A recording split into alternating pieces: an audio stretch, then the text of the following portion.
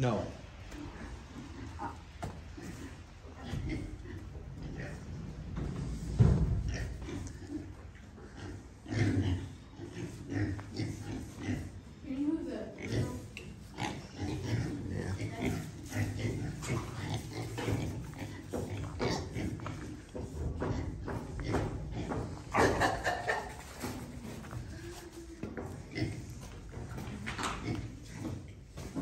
Hi guys, welcome back to Hobby Farm Homestead. We're up here at the pig barn, of course.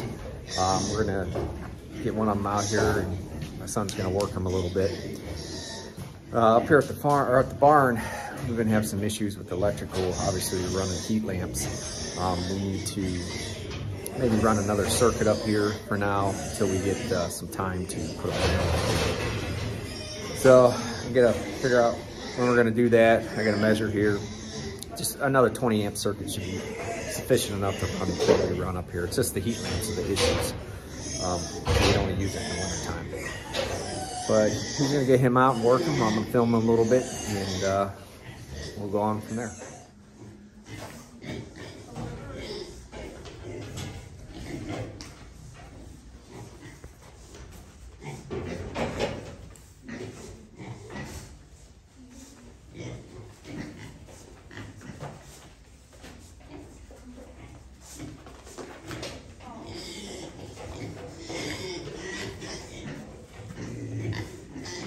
When they're brand new like this, they don't want to work, they just want to do what they want. So you just got to keep working over and over with them until you break them. I mean, that's pretty much what it is.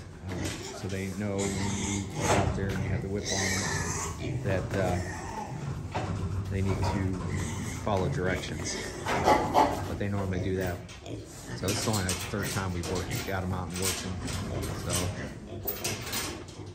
just got to keep at it. It's a lot of hard work and a lot of time dedicated to them. You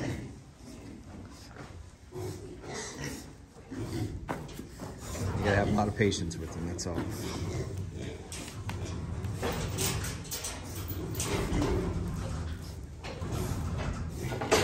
All right guys, hey, we're back down at the farm now from the pig barn. But I wanted to show you guys a moisture meter that I got sent to me and how it works, and give you guys a code down below, get a discount on this. So I want to show it to you here. So it's a Tesmen, and like I said, there's going to be a link down below.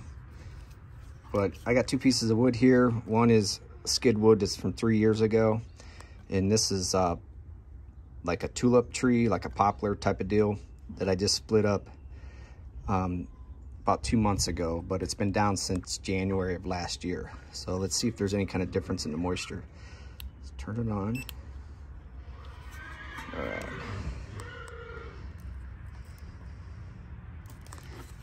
Let's stick it in there.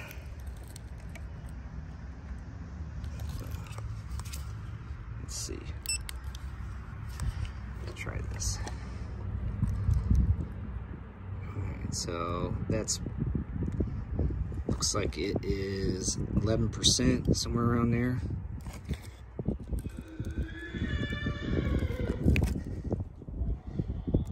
And that stuff's not even reading. Let's try at the very end.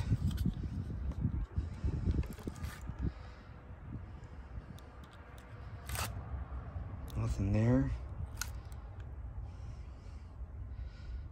See, that's got 11% in it. All right, well, this piece of wood that's been down probably for 5 years has moisture in it, but that's oak. And this is a soft wood like maple, but it's been under the lean-to, and it doesn't have any moisture in it, which I'm sure it has some in it, but it's not picking up any. All right, guys, like I said, I'll leave a link down below. It's Tesmen, and you can get a discount on it. I'll give you the code to put in. All right, guys, let's move on. Well, I got them all separated, except for those two down there, which they're going to be leaving. This is the final and last pig right here. He's a little under the weather, so I just gave him a shot this morning. Let's help him through it.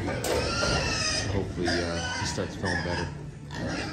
But the pigs are growing pretty good, actually. They're doing real good. This is probably one of the biggest ones we have right now. His name's Frank. These two, like I said, they're gonna leave probably next week. Everybody's separated. All right, guys. Well, this was a short video. Like I said, I'll leave the link in the description there for that moisture detector. There's a discount code there and everything. So be sure to get down there and check it out at least. Like I showed you, the difference between those two woods, it's you know, the poplar, it dries a lot faster, tulip wood, than the oak. Oak takes a long time to dry. So we'll revisit that time to time, just see how fresh, you know, fresh split wood, how long it takes to dry out and all that good stuff. But until then, guys, I'll catch you on the next one.